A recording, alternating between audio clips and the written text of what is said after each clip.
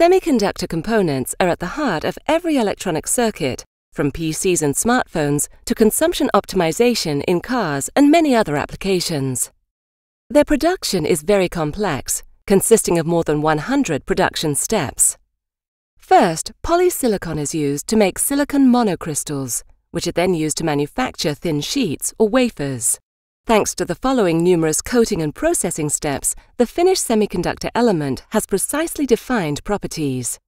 Schunk is a close partner of the semiconductor industry in terms of development, working in many different areas of the process chain.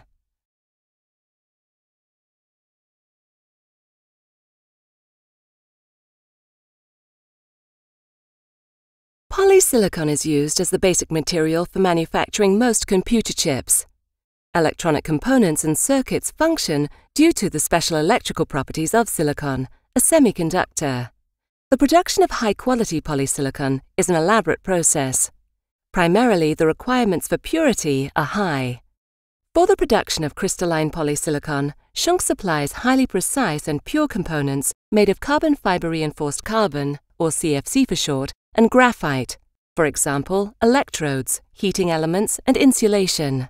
The materials are impressive above all due to their high purity and strength, even at high temperatures.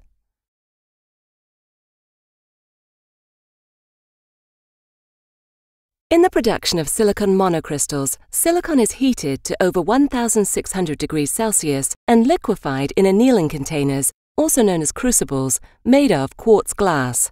At a uniform speed, large silicon monocrystals are then drawn from the molten mass.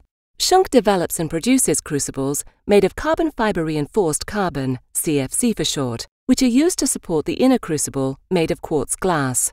Not only must these crucibles be extremely pure so that the silicon is not contaminated, they must also retain extraordinary strength at high temperatures. In addition, CFC heaters by Schunk are used for the heating process. Temperatures of 2,200 degrees Celsius do not pose any problems for the CFC materials.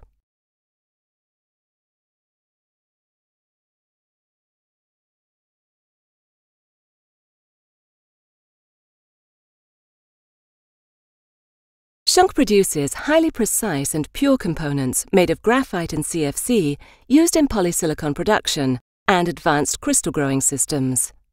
These include heaters, crucibles, and insulation components, for example. The company has many years of experience in the high-temperature sector and is able to customize the components exactly with respect to customer requirements.